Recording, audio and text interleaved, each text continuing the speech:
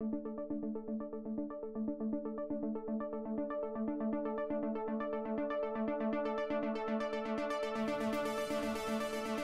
short and sweet, good evening. As many of you know, Interim Commissioner Davis is across the street at City Hall and Council Chambers doing his confirmation hearing, as are a lot of the advocates who were scheduled to be here this evening. However, because you were kind enough and patient enough to join us this evening here at the War Memorial Building, I would like to turn the microphone over to Mayor Stephanie Rawlings-Blake as she gives brief remarks. So won't you please put your hands together and welcome our Mayor, Stephanie Rawlings-Blake. Thank you very much, guys. Good evening, everyone. I want to thank you for being here. I know that we are double, triple, quadruple booked this evening, and I want to thank you for making time to stop over here. I want to thank our vendors, our supporters who are out there. I was incredibly impressed with the resources and opportunities that were out there. Was anybody else impressed with what you saw out there? We can clap for that. I got to do a light painting and learn about the coding opportunities and robotics, and we have a lot going on in Baltimore City, so I want to thank all of our partners who participated in sharing information. I get so frustrated when I hear people say, well, there's nothing going on in the city. Yes, there is. We have incredible people who are doing wonderful work all throughout the city. They just need to get more exposure. And I hope that if you saw something this evening that you like, that you take a second, put it on Facebook or Instagram or Snapchat, or what else am I missing? Anything? You still on MySpace? Put it on MySpace.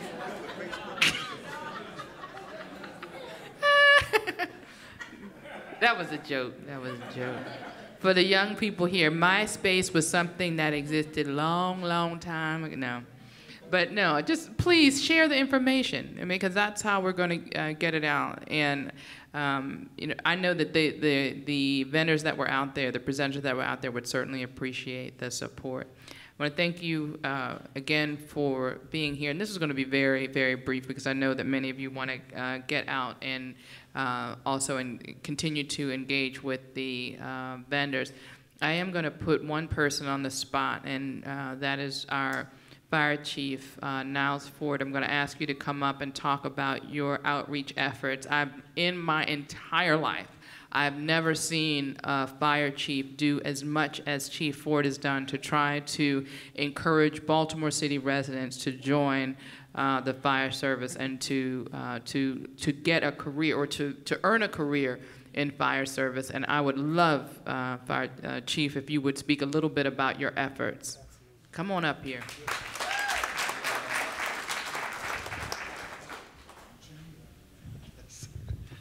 Thank you, Madam Mayor.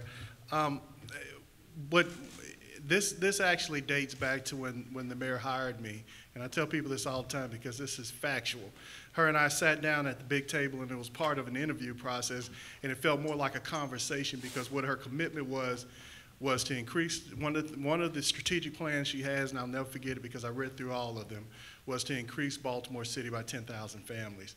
And one of the things she said, one of the best ways that we can do that, Chief, is offer opportunity for people that are here now.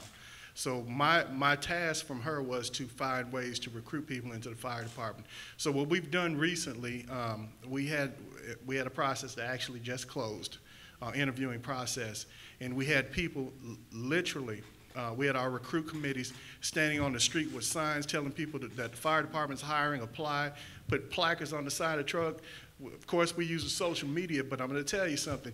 You can't beat hand to hand when you go out and touch somebody's hand. And I mean, I literally had people in our department, our recruit team, that would drive down, and you'd have a group of guys standing together, and one of the guys would jump out the truck and say, we're hiring, and give them information about it. And they'll, these guys, first they're standoffish, wondering, we're in uniform, so they don't know why we're stopping. And what we're trying to do is we're trying to encourage people to be a part of our organization. We also have school programs, and that was another initiation based upon our conversation when I was hired, that we have schools, we have programs in 2 schools. And we just started them approximately a little bit more than a year ago. And I need to tell you that we're in the process of hiring our first 4 people out of that group. Now that sounds, yeah. It sounds like a small step, but it's huge for us, because what it gives us an opportunity to do is put uniforms on these young people after we get them trained and get them out in the field. And we're starting them at a lower level to bring them into the system, that we're able to send them back to these schools. And they're able to be mentors and just a guiding light for the other young people to say, you can do this too. So the most important, one of the things I learned by dealing with these young people, Madam Mayor, is that we have some amazing, intelligent young people with high integrity who want to do a good job, who want an opportunity, and actually want to get back to the community. So that's where we are, and those are the things we've been working on, and I just want to thank you for the opportunity to do it. Thank you so much, Chief. So again, I know that as I mentioned, there's so much going on. I want to thank our youth commissioners who are here. Thank you for your leadership. You know, every time I think about, we can clap for the youth commissioners. When I think about the future, I know that the youth commissioners will be a part of it because, you know, when I became interested in public service, I was in elementary school, and I worked to put myself in every position that I could to advance myself so I would be prepared for public service, and that's what you're doing. By being a part of the Youth Commission. So I really commend you for your level of engagement. You certainly serve as role models in the community, and I hope you don't forget that, because we certainly need more role models that are engaged in the community and understand that you have something to offer in the community. So thank you very much. And with that, did you want to say anything? Or you on the down, you just hanging out? You're hanging out? All right. So you're going to fill the seat until the commissioner gets here? All right. So with that, if any, I mean, this is very informal, and we, you know, we don't have to be serious. It's after 7, I think. If anybody has any questions, concern, come on up to the mic, sir.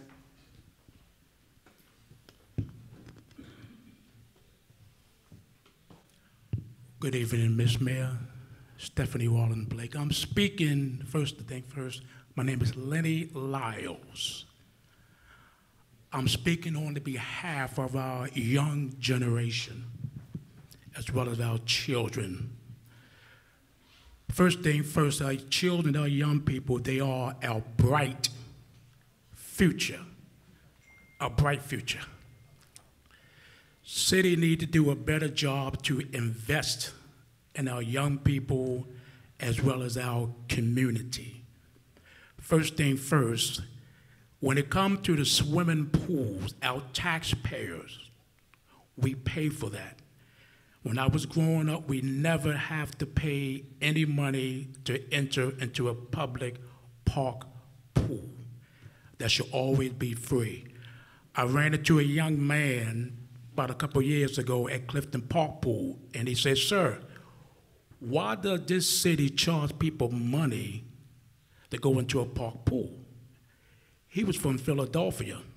And I said, well, I've been trying to call down City Hall consistently and talk to the city councilman and the mayor's office that they need to eradicate the admission price so our young people don't have to come out their pockets and pay money to go into a city park pool. Secondly, when it comes to the African Heritage Festival, I understand the city had turned that over to a private enterprise. We always had 3 days event, Friday through Sunday, concerning African Heritage Festival. We had our children as well as our young people participate during the open ceremony when it comes to marching band. That's our children, our young people outlet when it comes to music, marching. I strongly believe that the city needs to get back to basic so we can get back 3 days, our 3 days back concerning our African Heritage Festival. It's no excuse, no justification why we can't have our 3 days. When it comes to the Artscape and when it comes to the book festival, they had 3 days concerning their festival.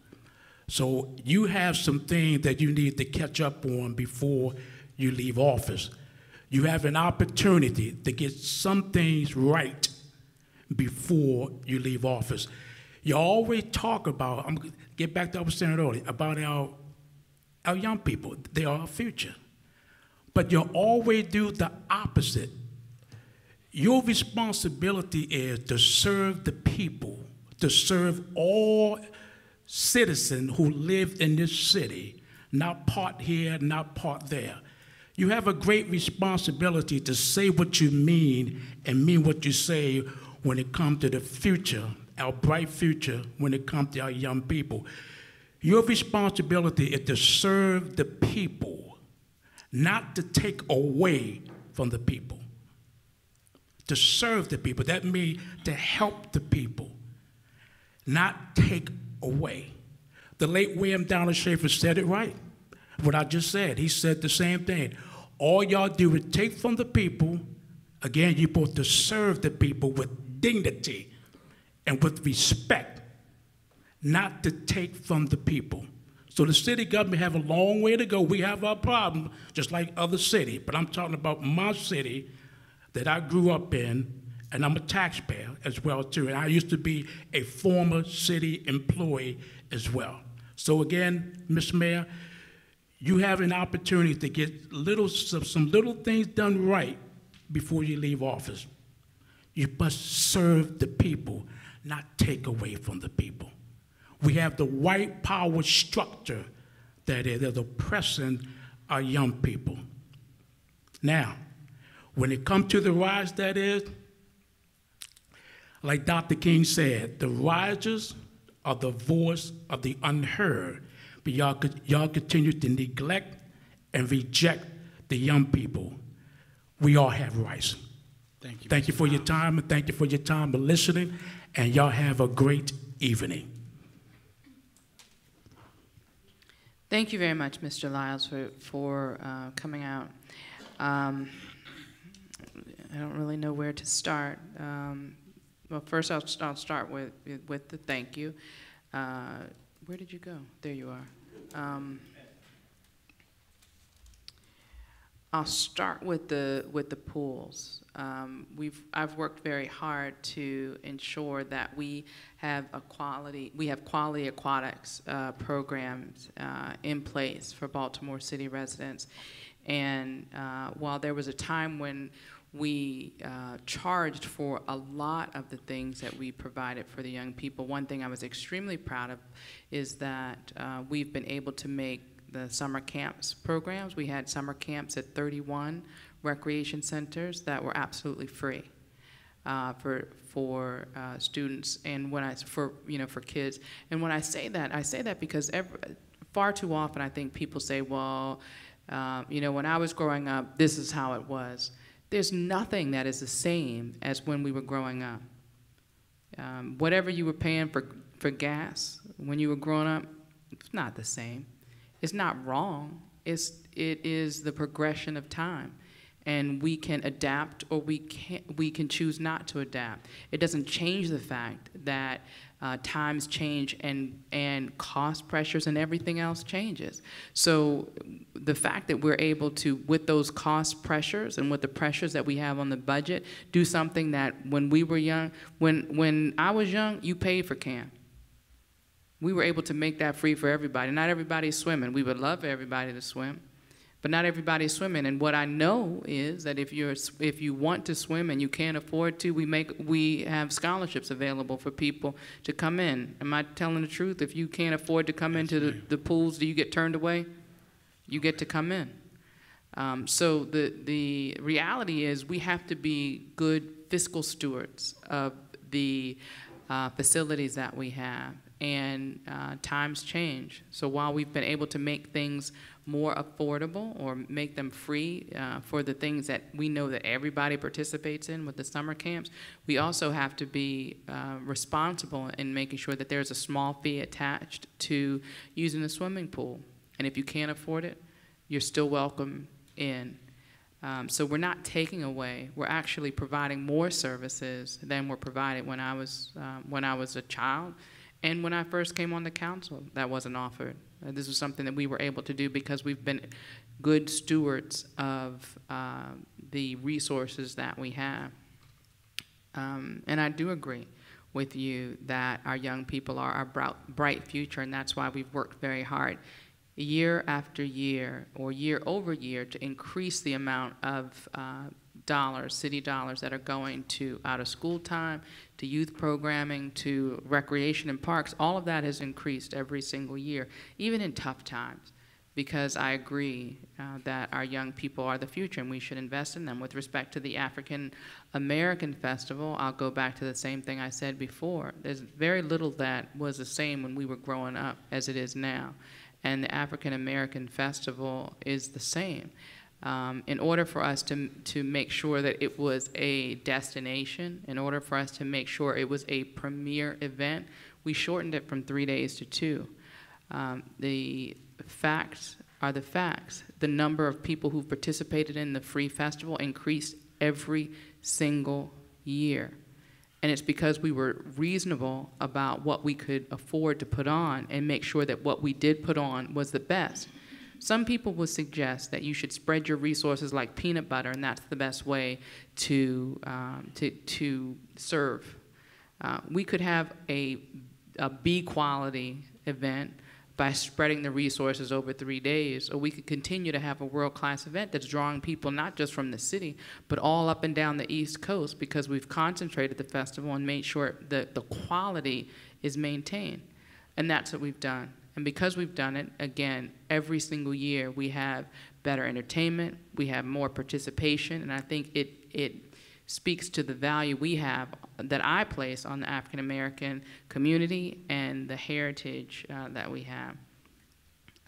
With respect to the participation of young people in marching bands, I'm not sure what outreach was done to that community. I can say that there's a significant amount of outreach and participation for young people. There's a whole youth component to the African American Festival that is, again, growing every single year. So I'm very proud of the work that we've been able to do. It's not going to be the way that it was when we were growing up. Certainly, that being said, doesn't mean that it can't be better, and that's what I strive for. Any other questions? Come on up.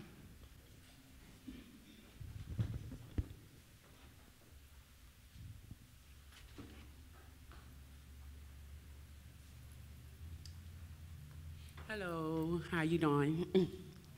Thank you, Mayor Blake, for allowing me to speak this afternoon. My name is Yvonne Slater. I'm the RAB delegate for Section 8 Public Housing. And I'm coming on behalf of my community, which is the Parkwood community on West Baltimore. Just to give you a little briefing, I was raised up in Northwest Baltimore, and I went to Callaway Elementary School. We had to go across the track, and it was like 5 blocks. In those 5 blocks, I never seen a liquor store. I never seen anybody hanging out on corners. I raised my children up in Lafayette Courts Projects, and they attended City Springs Elementary. Once again, no liquor stores, no one hanging on the corners. It did have a bar, but that bar opened up late at night. Now I'm living up in Parkwood. The children see liquor stores open in the morning. They see liquor stores open in the afternoon. The same John Doe that sit on the corner in the morning is there in the afternoon. And the area is filled with vacancy. What is we going to do to better that community in other communities such as that? So I've been a very strong advocate of reducing the concentration of liquor stores in Baltimore City. Unfortunately, I can't wave a wand and make that happen. It's a process. And while I've been very vocal, the process is in the hands of the City Council right now. And there are some members of the City Council who believe, like you do, that we need to take affirmative action to reduce the number of liquor stores. There are also some that think that there's nothing wrong with the number of liquor stores that we have in our community. I continue to fight. You know that after the riots and the unrest, we spent a lot of time making sure that we supported businesses that were damaged. But one thing I did was to say if those liquor stores, if there were liquor stores that were damaged, that were non-conforming, meaning that they were grandfathered in, that they would not be, if today someone wanted to go there and open a liquor store, they couldn't because it really is not a good fit for that community. I said that we're not going to put any of the city dollars into reopening that unless the community agreed and the representatives from that community agreed that we should do that. I did that because I knew that the council was very slow to act on reducing the concentration of liquor stores in our community. So I would suggest to you that you communicate your feelings with the city council president and the members of the city council who will be voting on the zoning legislation, because I think they need to hear from more residents that the concentration of liquor stores is unacceptable. Yeah, when I was on the city council, I represented Park Heights. And we have 2 blocks in Park Heights that has the highest concentration of liquor stores in the city. And there's absolutely no reason for, I think it's it's at least 5, maybe more, in 1 block. There's no reason for that. And, you know, we've been fighting to show everyone, and particularly the council members, that there's a direct relationship between the concentration of liquor stores and a lot of the health disparities that we've been fighting. So we're on the same page that this is a problem, and my hope is that the city council members will hear from more people like you and feel compelled to act on your concerns and help to reduce the number of liquor stores that we have in the community, because it is a problem. I can also say that we are looking for ways. You talked about liquor stores, but I know that you're also talking about corner stores that are hotbeds of criminal activity. And I've asked my team, the police department, the health department, code enforcement, everyone to work together to come up with all of the tools that we have in our toolbox to address those stores that are either turning a blind eye to the criminal activity or they're complicit. Either way, the community is hurt. So we're looking for the tools that we have so we can address those operators that are really damaging our community. Okay. Thank you. Thank you very much for coming out. Anybody else before we move on? Madam Mayor, if it's okay with you, I was going to ask for the vice chair of the Youth Commission to come up and give brief remarks, Ms. Kelsey Johnson. And no disrespect to the adults who have spoken, but it'll be good to hear from some young people.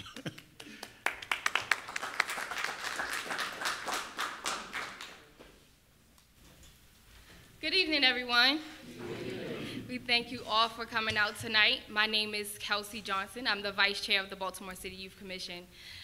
First, I want to thank the Mayor, Madam Mayor, for being here, and thank you, Colonel Robertson, for being here, standing in for Commissioner Davis. I also want to give thanks to Chief Niles Ford for being here as well. Thank you for showing up. I know it's a late Wednesday evening and you got better things to do. There's some TV that you might want to watch, but we thank you for being here and expressing your concerns about our youth. Thank you again, and please be as inquisitive as possible. Thank you.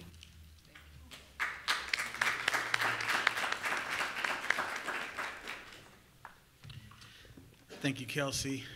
Madam Mayor. I'm just, again, grateful for everyone that's come out. I know that our focus was trying to get a lot of young people here, and the Youth Commission worked hard to make that happen. I'll stick around for a little bit if any of the youth commissioners have any questions for me. I want to thank the adults that are here, especially the service providers, members of my administration who are giving some good information out. I want to thank members of my team. Did I miss anybody? No? Members, did you have a question, sweetie? Yeah. Come on up.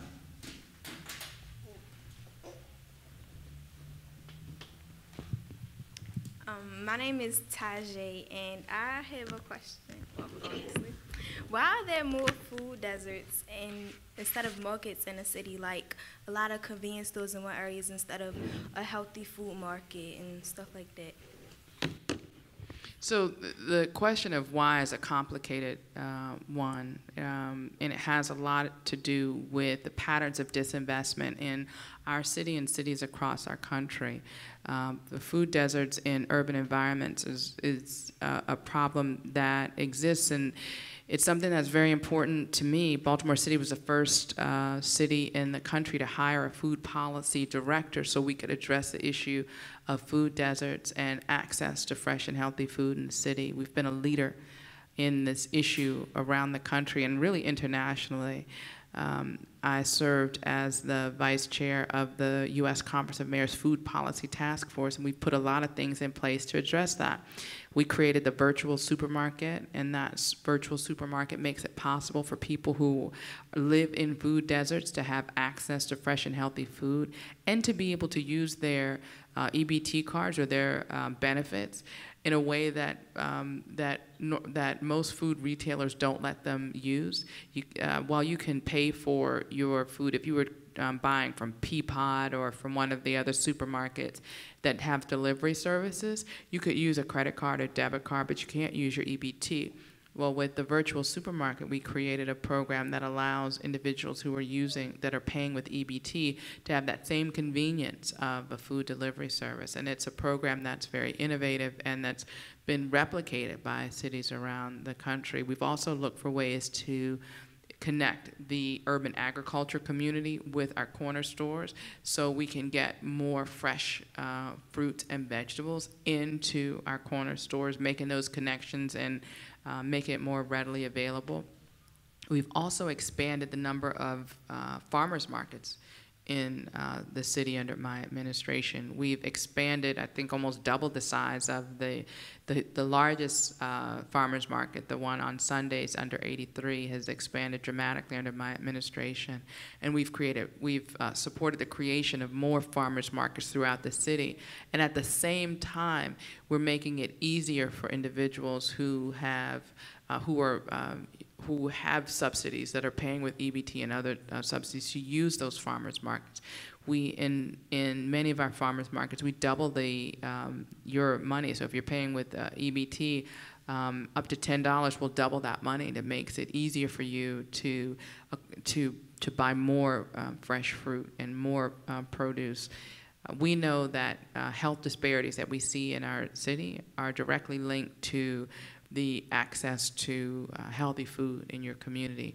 If your only access is to food that either causes you to be obese, to have high blood pressure, to have high cholesterol, then you put yourself at risk for heart disease, for high blood pressure, for stroke, for diabetes, and we're working very hard to correct the environment so we can level out the playing field when it comes to life expectancy and health disparities. So the food deserts are a real problem, and while we're working, I just have I just introduced also a tax credit that would encourage grocers to move into food deserts and give them a significant tax break if they locate their store in a food desert. So we have a lot of things going on to combat the issue of food deserts so we can bring better access to fresh,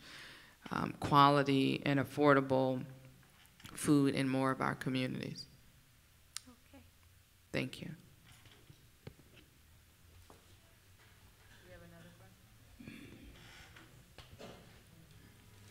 Hi, my name is Jordan Brown, and I wanted to know if there was a way to increase the quality of school lunches, just food in general, because I don't think they're necessarily that healthy. Like, we get fruit and salad and things like that, but it's like, it doesn't seem like it's working really well. Like, I can see they're trying, but... And I appreciate the fact that you can see that they're trying, because I have to commend Dr. Thornton and the school district for working to improve the quality of food that's offered in schools. I will say that we know that, yes, that work has been done, but there's a long way to go.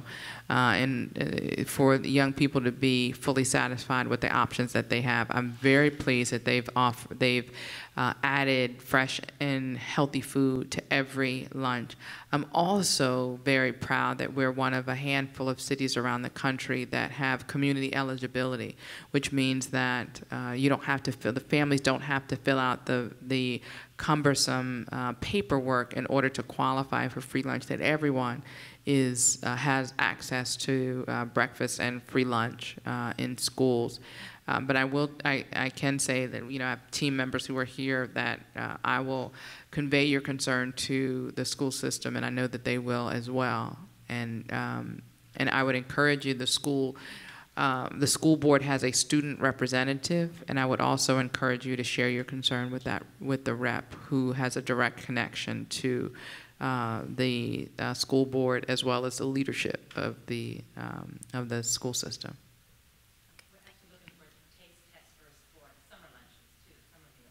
Now you done started something. Do we have any other young people that want to ask a question before we close up?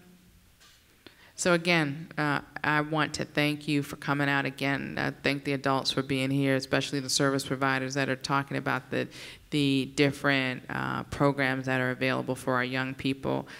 I'm always looking for ways that we can get more information out and share the information about the different things that we have available. I want to thank our youth commissioners. I want to thank our Lieutenant Colonel. Am I giving you the right title? All right, for being here again. I want to thank I'm not going to call you your nickname. That's why I'm trying to get your title right. That's your government name, Osborne. Do I use that, Lieutenant Governor? I'm just saying. I'll say Lieutenant Colonel. Thank you very much for being here, and for all of you. And I'm looking forward to the next time we have an opportunity to convene, and hopefully we won't be double and triple booked, and we'll be able to have more young people here. So again, thank you very much.